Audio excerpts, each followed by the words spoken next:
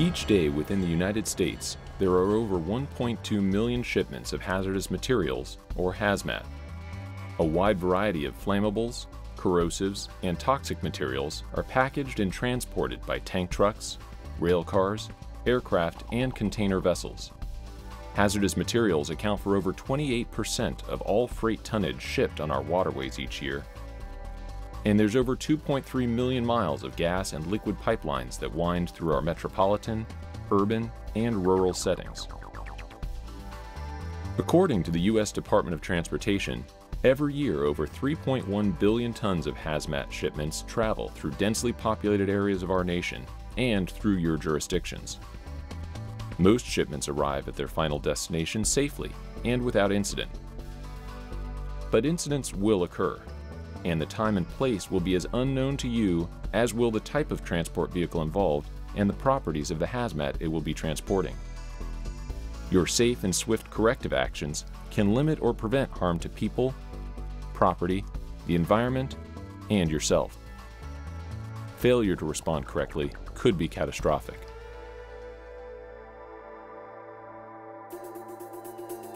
The Emergency Response Guidebook, or ERG, is your key resource for guidance to the safest approach and response in the initial phase of an incident, where every minute can influence the outcome.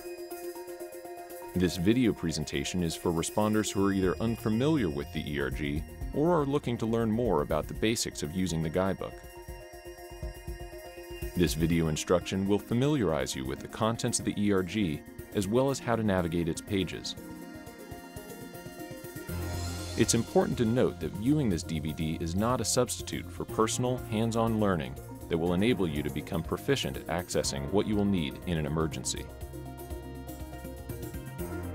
The ERG will help you interpret information about an unknown material, its potential behavior, and the appropriate actions to take in an emergency. It is your responsibility as a first responder to protect yourself and the public during the initial phase of an incident. Your knowledge of the guidebook before going into a hazmat incident can save lives. The Department of Transportation is responsible for the safe and secure transportation of hazmat. The ERG encapsulates all the hazard identification communication links that are required by law. It is the responsibility of manufacturers, shippers, and transporters to use a system of labels, placards, markings, and shipping papers on all materials and transport vehicles. OSHA standards provide that the first line of hazard communication and responsibility begins with the producer of the product. All manufacturers must communicate the hazards of the product they create. Most often, this information comes in the form of a materials safety data sheet. The manufacturer is obligated to ensure the safe management of the product for the duration of its existence from cradle to grave. The shipper of the product is required to provide a shipping document based on Department of Transportation regulations, an emergency response telephone number that is monitored at all times when the hazmat is in transportation, a hazard class or division number, 4-digit ID number, and a shipping name. And finally, the transporter is the steward for the safe movement of the material. They're required to provide you with the proper shipping paper, as well as to ensure that the transport vehicle displays the accurate placard for the hazmat. In some cases involving international intermodal containers, an orange panel for material identification may be present with or without a placard. Your correct usage of the ERG is the final, most vital link in this interdependent framework.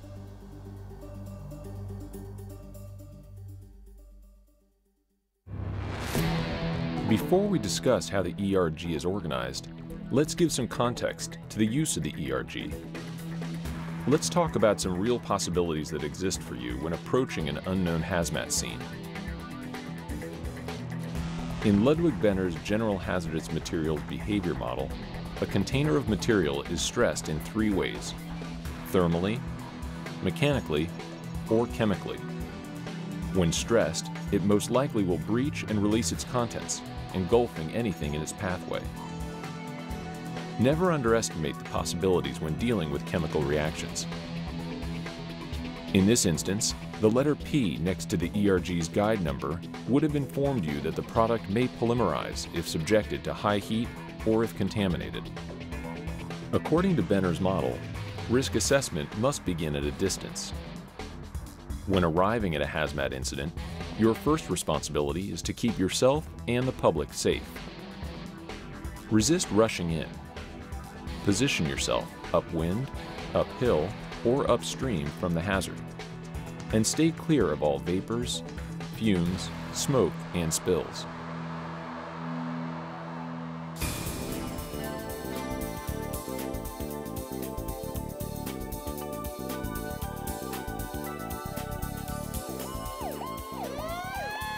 On the day when you are called to the next hazmat accident, the goal is that you are ready.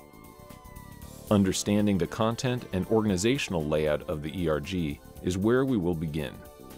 All the information you need on how and when to use the ERG can be found in the opening white pages. Various sections in the ERG's white pages have been expanded or revised in the newest 2012 edition to include the criminal terrorist use of chemical, biological, radiological agents section.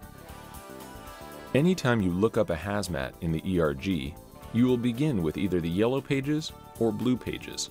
Those pages will guide you directly to the center of the book, where the orange guides are located. The orange section is ultimately where you want to end up in the ERG. It contains the information you need in order to respond. If you find the 4-digit ID number first, from the placard or from the shipping document, then you will go to the yellow pages and look up that number numerically. The orange guide number will be in the column beside it. In this case, Orange Guide 128 will give you the information that you need. If you find the name of the material first, which can be found on package markings or on the shipping paper, then you will go to the blue pages and look up that name alphabetically to find the orange guide number. And again, we see it leads us to Orange Guide 128. It's important to read the full name of the material. For example, if you were to look up arsenic, you need to know whether it is arsenic bromide, arsenic chloride, or another arsenic variation. This will keep you from going to the incorrect guide.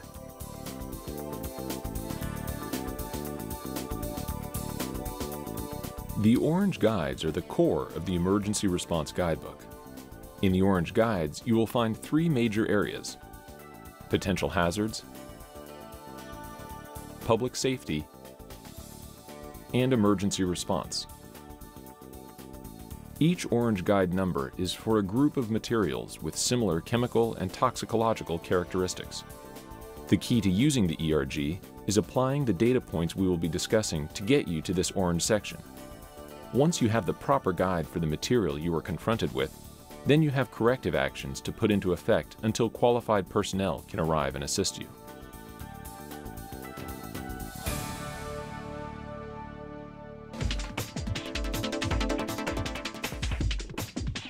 In the crucial moments when the identification of the material is completely unknown, you could be the only responder on a scene for an extended period of time.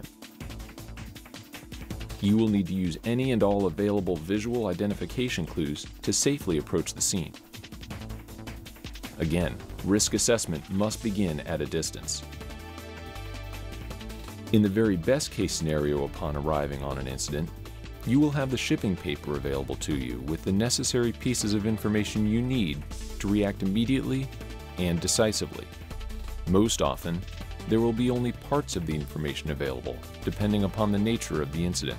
The appearance of colored smoke, a vapor cloud, or people who collapse with no apparent cause may be your very first clue to the presence of hazmat.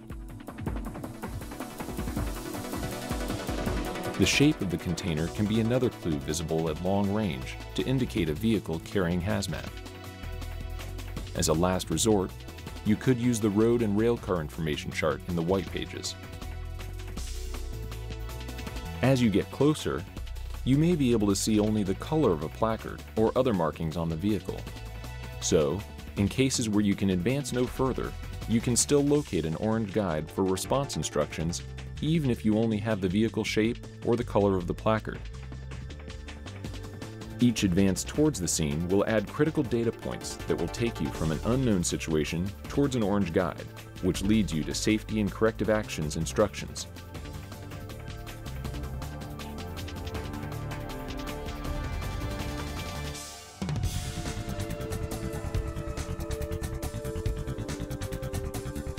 The more thoroughly you understand how to use the Emergency Response Guidebook, the more you can significantly influence the successful outcome of an event. Your ability to assess the situation, identify the hazards, secure the scene, and begin using the ERG to inform your corrective action decisions after placing a call for assistance is imperative. If you see a placard with no words, there will be a hazard class number at the bottom. Reference the placards page and then go to the corresponding orange guide for instructions. For a complete listing of hazard classes, see page 4 in the white pages. You also may occasionally see a double orange panel. The top is used on some intermodal bulk containers and is referred to as the hazard identification code, and below that is your 4-digit identification number.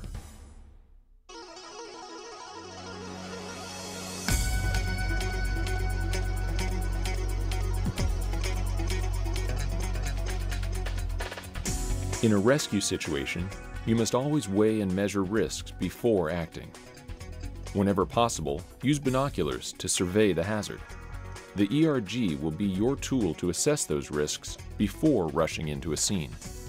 The Emergency Response Guidebook is a guidance resource to approach and secure the incident safely, identify the level of hazard, and obtain help by calling in the incident according to your agency's protocols. In the absence of any information, placards, shipping papers, or container markings, you can always go to Guide 111, the very first guide in the orange pages. And only as a last resort, use the road and rail car information. When provided with the shipping paper from a transporter, find the product name and proceed to the blue pages in order to get to the orange guide. Remember, any knowledge the transporter may have could prove to be extremely helpful and save time. Throughout the blue and yellow pages, you'll notice many highlighted entries. These highlighted materials indicate that the material is a toxic inhalation hazard, or a TIH.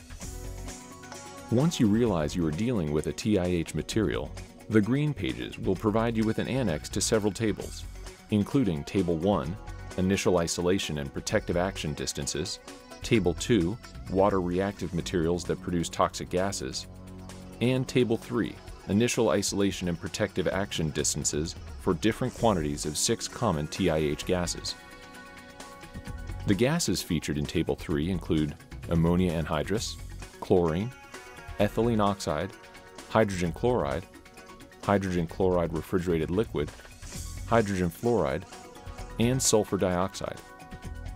A How to Use Table 3 also is added and can be found on page 352.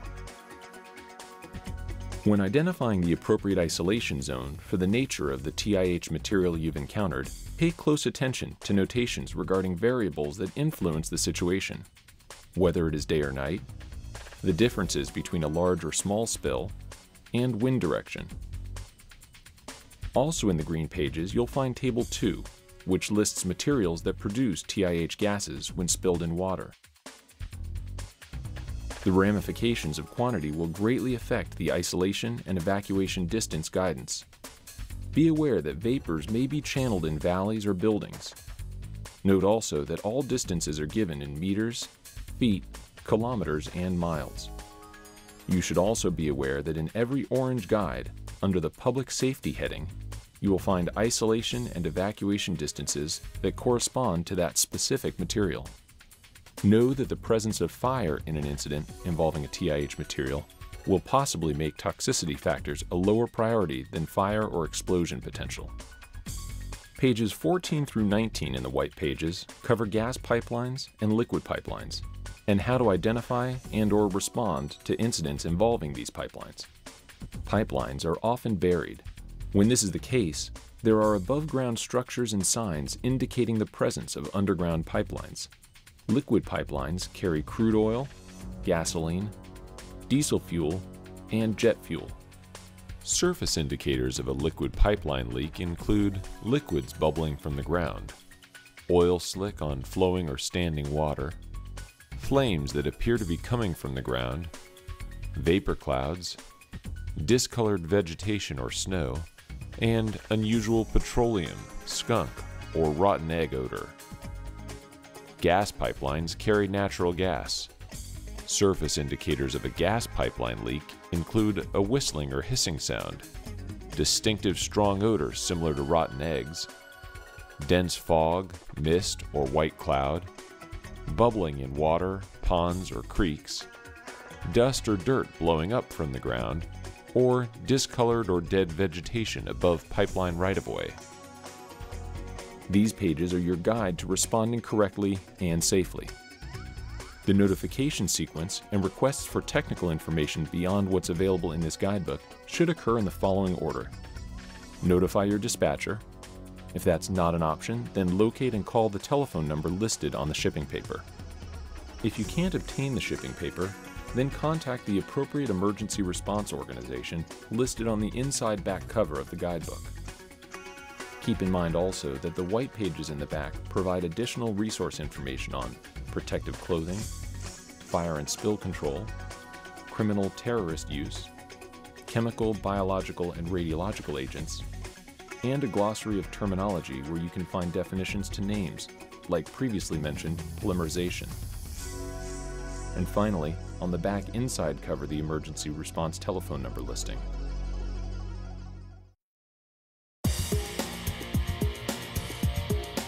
Let's review. Resist rushing in. Position yourself upwind, uphill, or upstream from the hazard, and stay clear of all vapors, fumes, smoke, and spills. When arriving at the scene of an incident, you are expected to recognize the presence of hazmat. Any efforts made to rescue persons, property, or the environment must be weighed against the possibility that you could become part of the problem. Without entering the immediate hazard area, isolate and secure the area.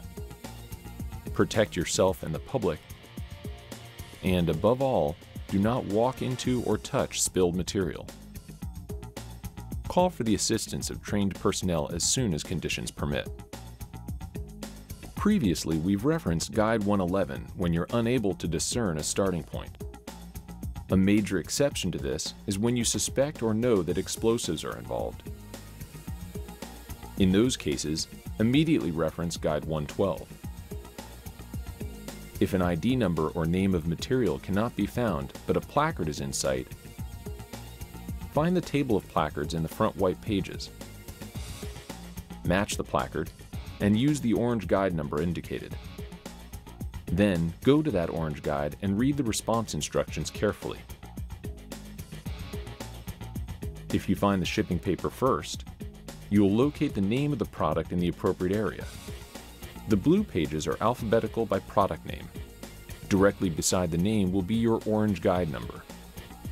If the placard is visible and you can locate the ID number in the center, then go to the numerical listing in the yellow pages. Reference the appropriate orange guide number that the material has highlighted. The orange guide and the green pages will inform you on protective actions due to the TIH hazard. In the case of a double orange panel, remember that the top number is the hazard identification code, which identifies the hazard class of the material, and the bottom number is your 4-digit identification number. When a single orange panel is present, it will contain the 4-digit identification number. The Emergency Response Guidebook is designed for you, the emergency responder. It is one of your most powerful resources to protect and save lives when called to an event involving hazmat. How you react in the first few minutes of an incident can set the stage for the entire outcome of the event, including the risk factors to yourself, the victims who need your aid, and the surrounding public. If used effectively, the ERG will help you quickly interpret the hazard information and give you corrective action steps to influence a successful outcome. Fortunately, our nation has a hazard communication framework designed to support you when you are the first to arrive on a hazmat incident. By understanding the system of placards, labels, and shipping papers, and their role in the Emergency Response Guidebook, you can make a successful outcome a reality.